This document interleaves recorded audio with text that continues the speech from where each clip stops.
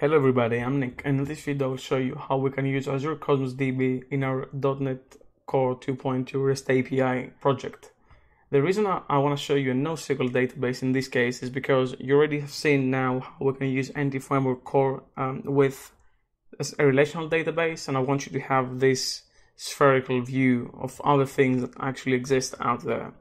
So for that reason, I will use the exact same code, base, to show you how we can use a NoSQL database to have the exact same output. And that's actually going to be very simple because we have an interface, and the only thing we really need to do is create a post service that uses Cosmos DB instead of NT Framework. So for that reason, I'll create a new service, and the name will be, in this case, Cosmos Post Service. It's worth saying that we won't actually continue our project with Cosmos DB. We will actually continue with NT Framework Core, but I still want you to see how this is done, just in case you want to go with another option. So we have our service here, and we're gonna implement the methods of this interface.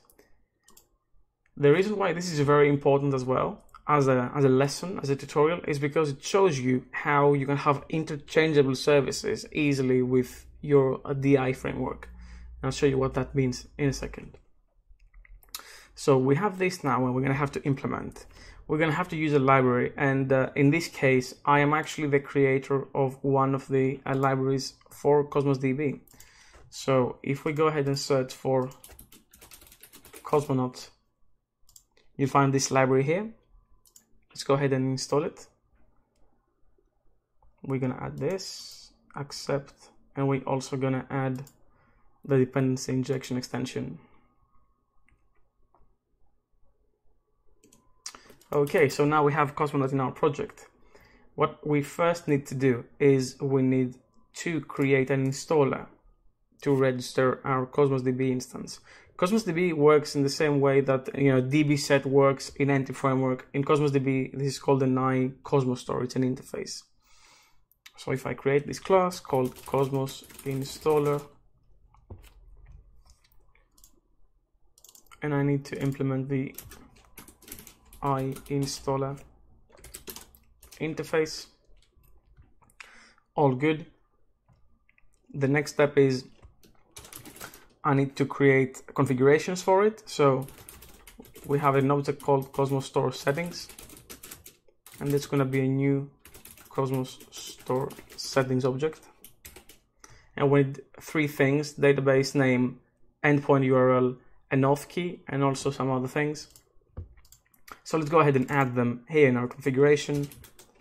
So Cosmos Settings, and let's say database name,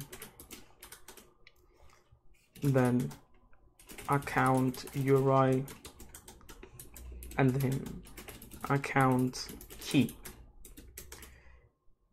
For this scenario, we'll use the emulator. So the URI would be this. Cosmos DB comes with an emulator, a local one, so you can just use that.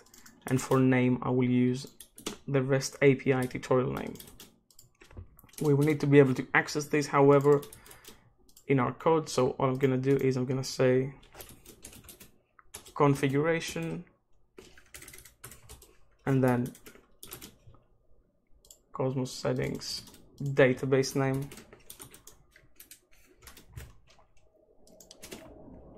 So let's break this down like this, and then we need the rest. So 2, 3. Let's just copy these over. Endpoint URI and account key. They go here. Awesome. And the last thing we want to add is the connection policy. We're going to set it to direct. Connection mode to direct, and connection protocol to TCP. That's going to offer better performance. And what we want to add is services.add Cosmos store. That's coming from the extensions. We're going to add it for post. and then we need the settings here. So Cosmos store settings. Now, even though I could use the same object, I will not. I will create a different object for this scenario because I want to decorate it with specific attributes. So let me create a new object here, and let's name it Cosmos Post DTO. Good enough. And what this will have is basically the same things, so an ID and a name, but Cosmos DB doesn't have the GUID concept. It has a string, so we're going to use that. We're also going to specify this as the Cosmos partition key, so the ID will be our partition key. And if you really want to see more about Cosmos DB, let me know in the comments down below, and I'll show you more, because there's so much to be said about this technology. We can specify the name of the collection we want, so Cosmos collection posts, and that's it. Let me also just add the JSON property attribute here. You don't need it, but it's good to have. So I'll add this here, and this will just register the Cosmos store. So what this allows us to do is come here and say, I have a private read-only iCosmos store of Cosmos Post DTO, and then I can do things here. So what I'm gonna do is first change every single one of these methods to async. So 1, 2, 3, 4, and 5. And now let's see how Cosmos deals with this method. So post from the database you can get by doing Cosmos store.query. And then because we want everything, you can use the toList_async method, but make sure it's coming from Cosmos not Entity Framework. If you use the wrong ones, they won't actually work. And then to return this, we want to do a post.select. So we're going to map them here. That's all we want to do. New post. And the ID equals to x.id, but this is a GUID.pass, and then also name equals to x.name, and then to list, and this will return a list of posts from Cosmos DB. And we have to do the same for every other method. So in order to create one, we need a Cosmos post, so new Cosmos post DTO here, and this will be ID equals post.id to string, and then name equals post.name. And in order to add, all we do is Cosmos store.add async, and then the entity, so Cosmos store. And we can say, so we get a response of our response equals this, and return response.isSuccess. So if it is, it's updated. If not, it isn't. In order to read, in this case, we have a partition key, which is the ID, so we can do a direct read here. This is where Cosmos DB really performs, and that's very good. So what I'm going to do is I'm going to say return await find async, and we're going to say post.toString, and then we specify the partition key as well. So post.toString, but this, however, is still a Cosmos post, so we're going to have to map that.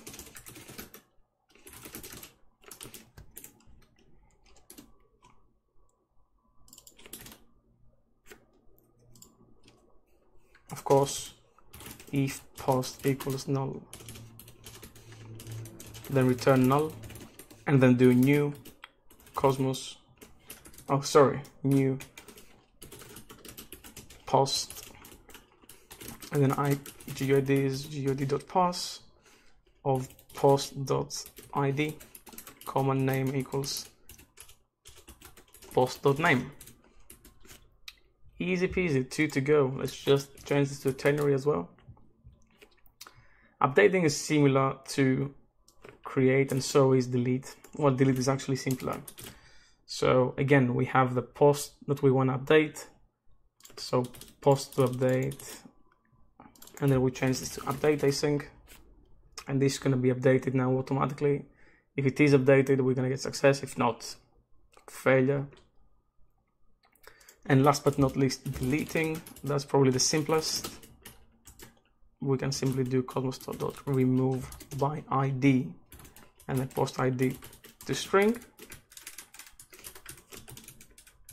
And same goes for here, we need to specify the partition.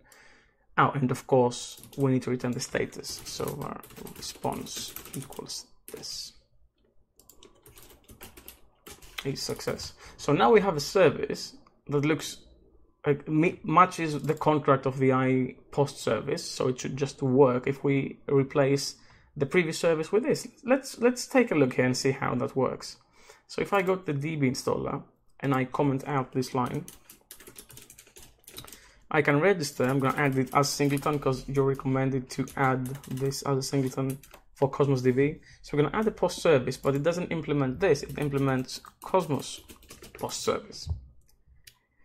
And in the emulator here, I have this database which is empty. And if I refresh this, you can see there's nothing in it. So before we see that, let's see one of the mistakes I made. So I said this is Cosmos store of post. This should be Cosmos store of Cosmos post DTO. Another thing we need to deal with here is that even though Cosmos DB supports automatic creation of a GUID when you insert it, it's not default. So in my scenario, I'll just do a GUID.new GUID for creation, and then I'm gonna to string it to get the string value. And this just work exactly the same as before. Last but not least, beforehand, the post ID would actually be set by entity framework. In this case, it's not. So once we actually create the post, what I want to do is I want to say post.id equals response.entity, and then get the ID from that. And let me just create a new GUID from it. So, and I just need to set the Cosmos post one here. So Cosmos post.id as a GUID. Okay, so let's run this and see what's happening.